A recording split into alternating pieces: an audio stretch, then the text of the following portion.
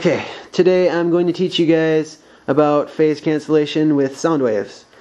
So for my first example, I'm going to use the snare drum on my drum set. And what I have set up here is I have one microphone on the top of the drum pointed directly at the batter head. And when people record the snare drum, usually that's all they need. That's the most common way to record it, is just stick one microphone on top of it, and that will pick it up pretty good.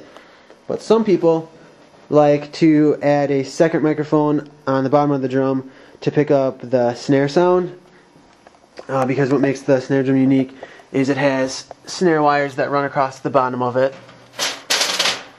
and that is what gives it its poppy sound compared to the other drums that do not have wires running across the bottom. The problem with recording that way is that you get phase cancellation problems, because when you strike the top head, the batter head, it moves towards the floor, and that pushes air through the drum, and then that pushes the bottom head towards the floor as well.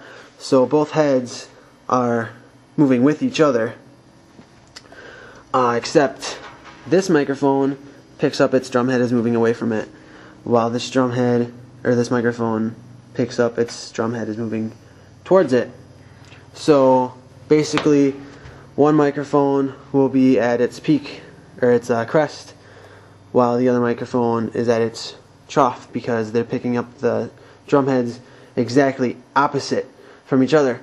And that leads to phase cancellation with the sound waves, and that kind of makes the drum sound thin and kind of junky. It cuts out a lot of the low end and beef of it.